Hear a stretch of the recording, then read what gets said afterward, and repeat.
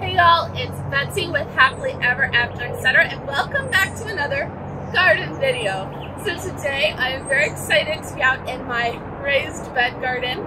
This is where I am planning to grow cut flowers and fruits and vegetables. I have 12 beds total, so it doesn't matter exactly how the split is, but it tends to work out to about 6 beds of cut flowers, 6 beds of fruits, vegetables, potatoes, all that fun stuff.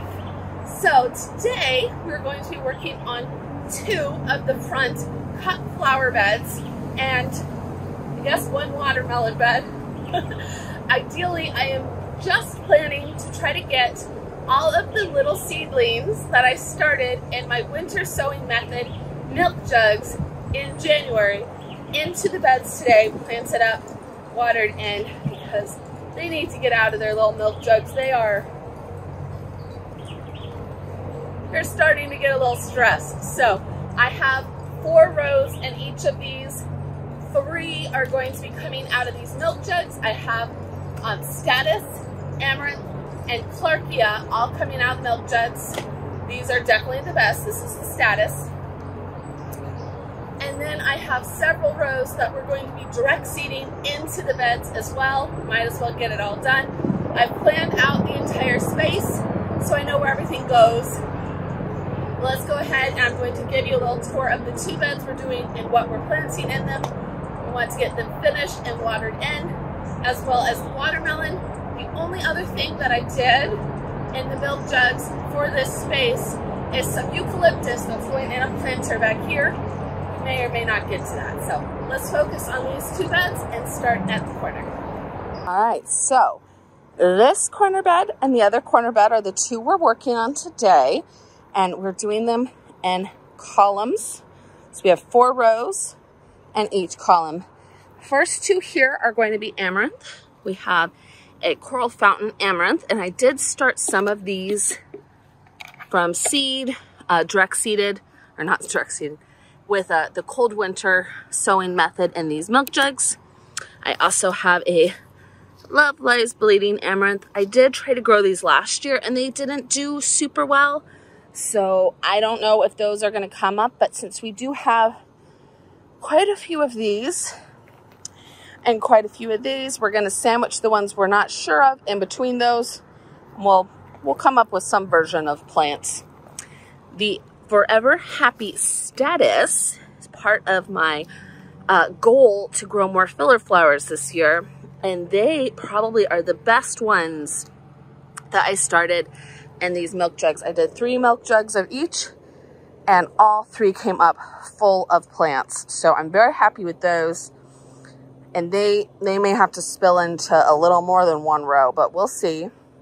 And then number 4 here, I have 2 packets of seeds still on the way that I'll have to do when they get here. But this is going to be a celiosa, a feather celiosa that's going to be really pretty and is best to be direct seeded. So then we will skip over these 2 middle sections. These are going to be shorter flowers around our blueberry bushes or strawberries, not sure yet. Go right to number 4 here. So our first column is the other packet of seeds that's supposed to be here like tomorrow. Might be able to do it in this video if it comes soon enough, but it's going to be Love in a Mist. Then we have a Blush Cupcakes Cosmos, a Elegant Salmon Clarkia, which said it did well. Being transplanted, recommended. So I did start 3 milk jugs of these, and they did the absolute worst of any of the seeds I planted. You can see I only have 1 milk jug here. I had 3. This was the best of the 3 milk jugs, and it looks awful, but these ones might just not do great, so that's fine. We're going to go ahead and just plant them and then direct seed in between. And then we're going to go ahead and do a row of salmon, rose, scabiosa, or pincushion plants. I actually did quite a few of these in milk jugs, and they did great. I planted them out in the landscape in my garden, and they are taking off. They're growing and doing really, really well. So I still have some seeds left. I decided since I had an empty row and I had seeds, might as well do a row of those, see how they do direct seeded. So we're going to go ahead. We're going to start down there, get the plants in, then we're going to get the seeds in. We'll see how far we get today. I also have, right there, 2 jugs with our little watermelons. Let me show you those real quick. These are the Sugar Baby watermelons. I've been growing them for 4 years now. I have the same packet of seeds. I'm gonna have to buy a new one eventually. But they do great for me every year. I love the watermelon, and they're little, like personal size watermelon. So I have 4 plants. I'll be putting 1 on each corner of our little trellis. And they should do well here. They did last year. So eventually I will probably swap them with this bed. I do cucumbers here, or move those trellises all together. I know it's not the best to do the same plant in the same bed every single year. It depletes the soil of nutrients, but this is only my 2nd year in these raised beds. I didn't use all of them last year, so I'm not gonna worry about it this year. We will worry about that next year. Let's go ahead and get started because it's still humid, but I'm trying to get these done in the shadier part of the afternoon so that they can be watered in and happy before it gets too hot tomorrow.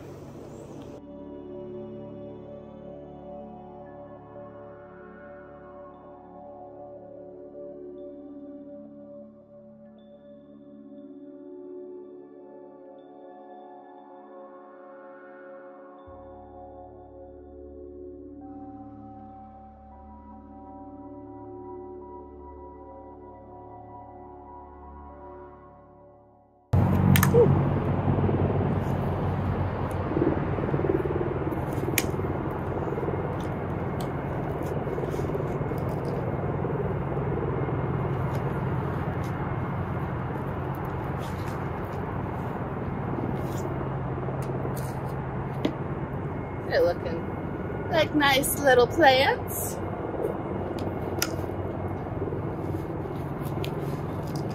Whew. I have my drip run in this bed on this and the opposite corner. So we're gonna go ahead and plant our plants on these 2 inside spaces next to our trellises, and then on the other side. And it looks like I have 2 plants that have 2 stems coming up from the seed, and 2 that have 1. So we'll go ahead and mix and match a 1 and 2. I'm gonna plant them right next to a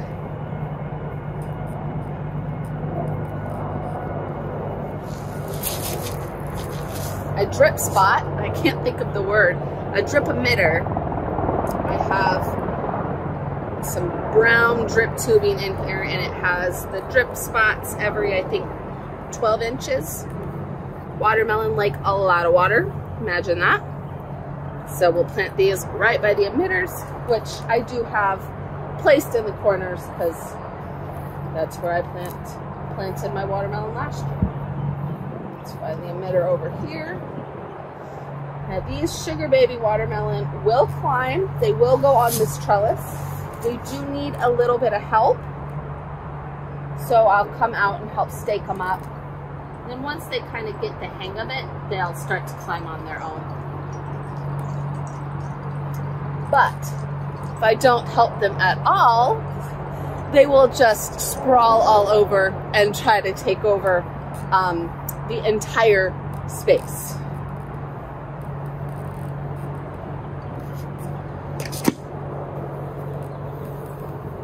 And I do have garden tone in my shaker. I just like to shake my fertilizer. So I keep these containers and put whatever fertilizer I like in them.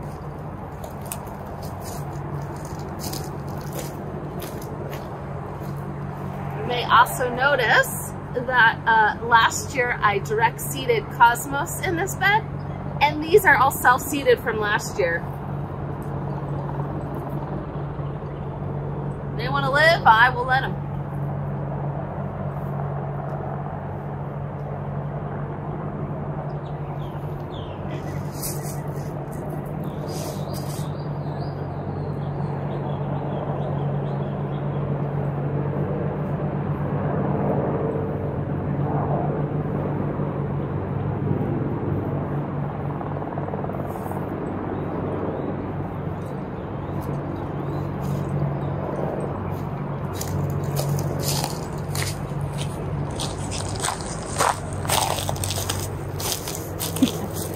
cosmos on each spot here, right next to an emitter. Imagine that.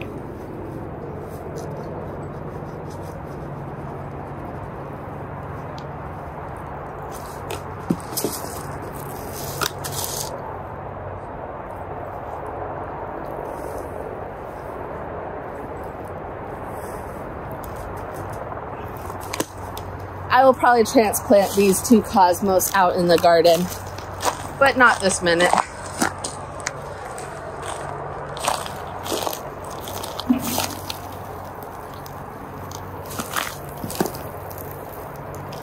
All right, everything is planted.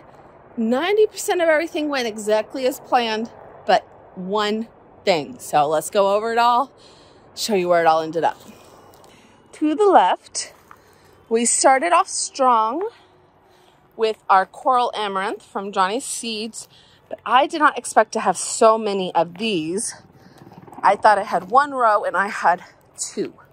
So you can see I placed my best ones at the front and in the middle. And then the ones that I had teeny tiny babies, I went ahead and put 2 or 3 in a spot in the middle. These ideally should be spaced out 9 inches apart, so they're a little close, but we're in cut beds, so I'm not super worried. But because I ended up with 2 rows of 5, I did decide to eliminate that second amaranth row. If I decide I want that, I can always place it somewhere else in one of the other cut flower beds. I do have 2 or 3 other ones I haven't direct seeded yet. This cosmos one, the one that's self-seeded from last year, that has some holes, but probably gonna leave that all cosmos. And then this bed here, I'm still going to be direct seeding zinnias in, so I could do a row of amaranth there if I wanted to. I'll be doing that another day though, because it's getting late and I still want to plant all of these. Since it's supposed to rain tomorrow, and I'm going to get all the actual plants, not direct seeds, in the ground. So the second thing that I was not expecting was so many Statice.